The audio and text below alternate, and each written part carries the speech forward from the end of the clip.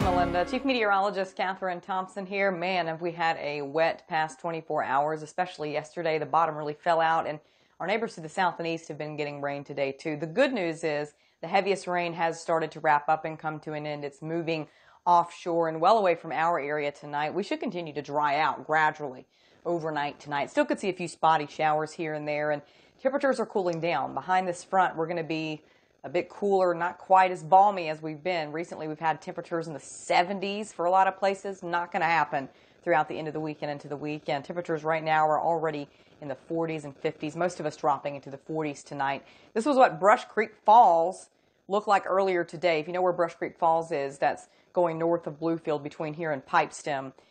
Just look at that raging water. Rebecca McKenzie sent this video in. She took a look down there. Not the worst I've ever seen it. This is not major flooding in our area, but definitely some high water around. And we've had enough rain where we still could see some flooding issues tonight in spots. If you're along our eastern facing slopes, that's where the bulk of the moisture has been. Rainfall amounts ranged anywhere from around an inch to upwards of 2 or 3 inches, and that's again only in the past 24 hours. Areas to our south and east, though, got way more. The Carolinas, the Piedmont of Virginia, dealing with major flooding tonight. We've got some minor flooding that we're still going to be watching tonight.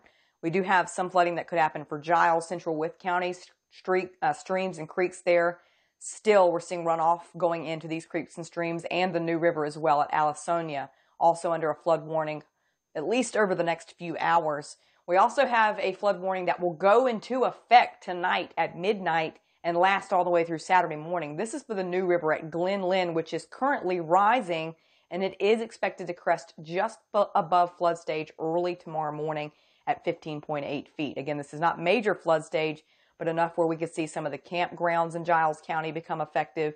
Also, we could see areas along the New River creek streams, tributaries becoming high. Route 649, one of those areas where we could see flooding tonight and early tomorrow. But the water levels should drop throughout the day tomorrow. The last of the little instability, the last of the energy we have will leave, and high pressure moves in pretty quickly. So I think we'll see the sun come out tomorrow, and it stays with us as we head into Saturday. So let's take a close look at Futurecast. Again, just some spotty showers, lighter rain tonight, drizzle, fog. Still be careful. Again, some flooding issues will still be possible. Temperatures tonight a bit cooler in the 40s, if not the low 50s. Now tomorrow, a bit cooler, will still be breezy too, but it will be sunny, it will be dry. Highs will just be cooler. We're going to be in the 50s for most, maybe some low 60s. Saturday is looking about the same, maybe just a few degrees warmer. Now, if you're wondering when the next chance of rain is going to be, I'll back it up here.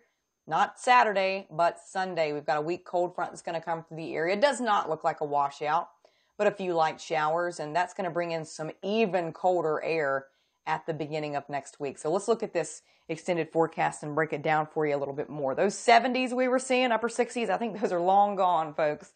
Temperatures for most will be cooling behind this departing rain.